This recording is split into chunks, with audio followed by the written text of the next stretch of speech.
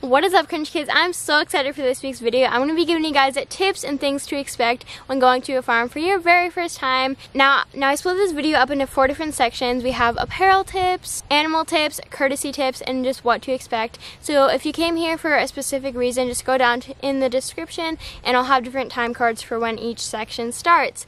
Without further ado, let's get started. Alright, so we're going to kick this video off with apparel tips because if you're going to go to a rodeo or a farm, you want to look like you know what you're talking about. So first things first, I feel like everyone in the entire world should listen to this tip, and that's wear a belt if you need one, okay? I do not want to be seeing anything that I should not be seeing. If you come to a farm and your pants are sagging down, Miguel is just going to be like, sis, that's cringe. Also, to keep your cowboy boots, cowgirl boots in good condition is when you take them off, do not take them off like how you would with tennis shoes. You want to take them off with your hands, otherwise it can scuff up the backs of them. So if you're gonna go horseback riding, depending on what kind of equipment you want to use, if you're gonna use a saddle, if you're just gonna go with a bareback pad or a bareback, if you are gonna use a saddle, I would highly suggest to wear jeans, because if you wear shorts, your legs can get pinched. With a saddle, you can get saddle sores, blisters.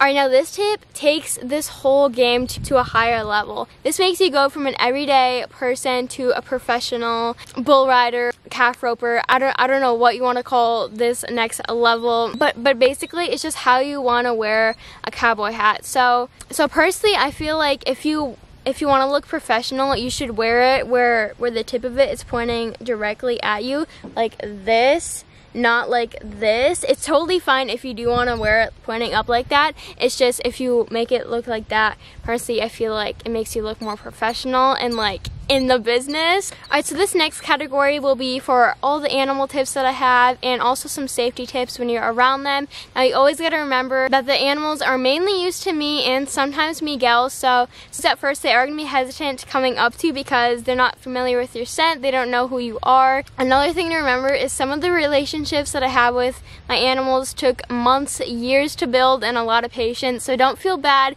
if you go to a farm and an animal's like, whoa, what the heck are you trying to do to me? They just don't know who you are, and so of course they're going to be hesitant in warming up to you.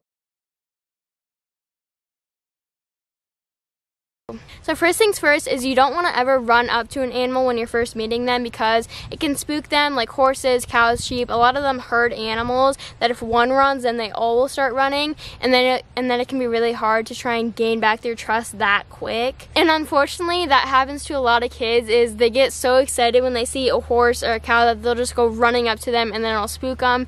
So if you're a parent or if you're a little kid watching this, just don't do that. Just walk up calmly by me, because if they see me, then they'll be more willing to trust you. Another big safety tip is when you're by all these big old animals, you want to always make sure that they know you're by them. And so whether that's maintaining eye contact with them, talking to them, touching them, it's just they always should know that you're by them. And another big thing is getting down to their level. So I don't know if you guys can see it on camera, but Akbar, he's really short. Like, he's as tall, maybe as tall as my knees, and so that's why you always see me down to his eye level, because you always want to try and put yourself in the animal's shoes. If you can imagine a big old person going like this, like looking down at you, that's kind of scary, whereas if you're like down to their level, then it's more calming and more like, oh, like I want my face squeezed, like of course I'm gonna go walking up to her. Alright, so here's some courtesy tips. You gotta remember that farm kids and farm people think about things in a different way than city people and city kids are raised. The amount of things that I see happen on the news that is considered acceptable in those big towns, I guess, would not be acceptable here. So you just got to remember that, you know, use your manners. You don't have to go to the full like yes ma'am, no sir, but just try and be nice. A big thing is do not correct a farmer, especially if they're older than you. That's just a big respect thing. I gotta tell y'all some tea, okay? So here's a prime example of what you do not want to do. So a couple days ago, me and Miguel went to go buy 2 continental bunnies. Now they weren't even that big. They were probably like, I don't know, this big a piece, and we were kind of like in a city. Like I felt uncomfortable standing in the little driveway that this guy had,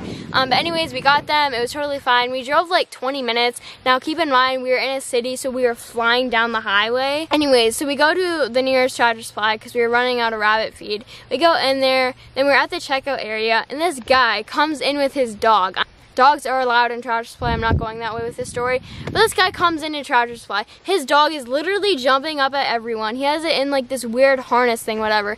And this guy has the audacity to come up to me and Miguel and be like, are those your rabbits out there? And Miguel's like, yeah, why? And he's like, well, how long have you had them? And Miguel's like, I don't know, 20 minutes. And he's like, we're not gonna have them for much long if you don't start taking care of them and giving them water, blah, blah, blah. And I was freaking out. I'm like, you don't come in here and start telling me how to take care of my animals when you clearly don't know what you're talking about. And it's like, if he had the time to be looking in the back of a truck at 2 rabbits, how much you want to bet his dog was jumping up at them? If other animals are jumping up at rabbits, they can go into a heart attack. So Miguel's like, yeah, whatever, it's not worth my time. So then we go out and I check up on the rabbits and they're fine. They're literally just laying there. Another big thing is just have common sense, and that goes with a lot of things on farm life. Like, don't leave the gate open because the animals are gonna come out. And don't come here and start complaining like, oh, it smells, there's flies. It's like, come on, just don't be complaining all the time. All right, so here's the what to expect section. Number 1 is farms are not what they look like on TV. If you're gonna go to a farm with animals on and stuff, it's not going to be clean